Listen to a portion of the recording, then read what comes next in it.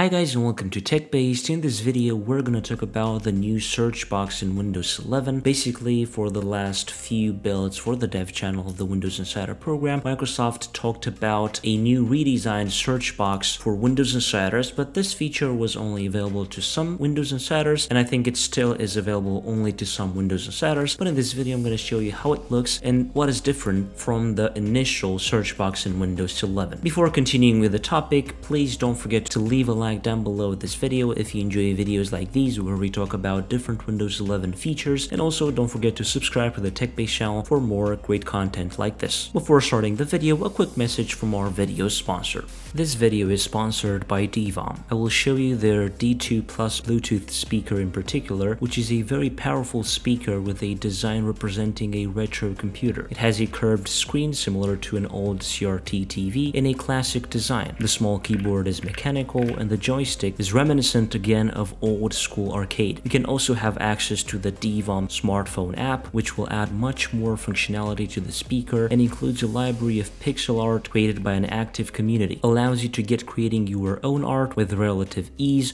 or select one of the thousands of art pieces or animations that already exist.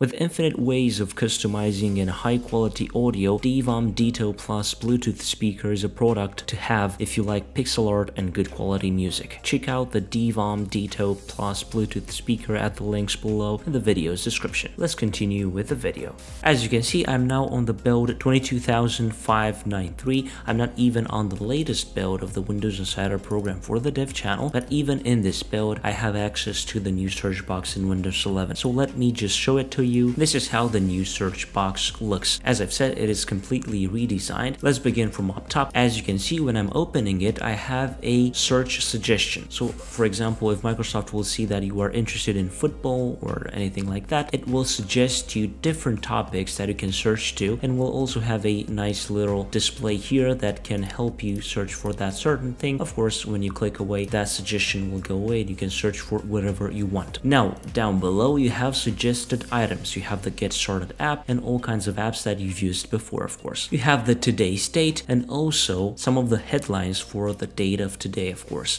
And also down below, you also have some trending searches, and this will basically help you stay in touch with what's going on in the world. And of course, once you click on a certain topic, you will be redirected to the Microsoft Bing page where it will tell you certain news about a certain subject that you selected. As I've said, all these suggestions are based on content that you usually search for using the Bing search engine, and also apps that you frequently use using the search box. Of course, we have the options button here with, as you can see, a tooltip that wasn't updated to match the Windows 11 experience. If we click on these three dots, we have turn on cloud search for your Microsoft account, add a work or school account, search settings, indexing options. Search settings will basically open up the Microsoft settings app where of course you can have access to search permissions. This was here before, and also you can have access to indexing options, which is now a part of the settings app for quite some time. This was part of the old control panel, and for quite some time, for a few builds, this is part of the settings app. And then if you search for a certain app, you will see that the design remains the same as it was before. It will give you the best match, the apps, the settings, and also the option to search the web, and options regarding the best match app that you have that was here before. So as you can see, this is the new redesigned search box for Windows 11. I'm really looking forward to opinions on this in the comments down below. Of course, I'm not really a fan of web suggestions in Windows,